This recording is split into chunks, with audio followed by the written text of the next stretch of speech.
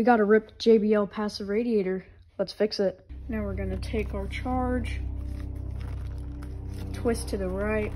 So, as y'all can see, I already actually repaired mine, but I'm gonna be showing y'all how to fix a tiny little rip. So say if like you accidentally something like poked a little hole, this is gonna be an easy fix for. We have our advanced silicone. I'm not sure if you need this exact brand, but what you're gonna do is you're going to pop your passive radiator out, gonna unscrew, apply a thin layer on it. What I did, then you'll end up with this result.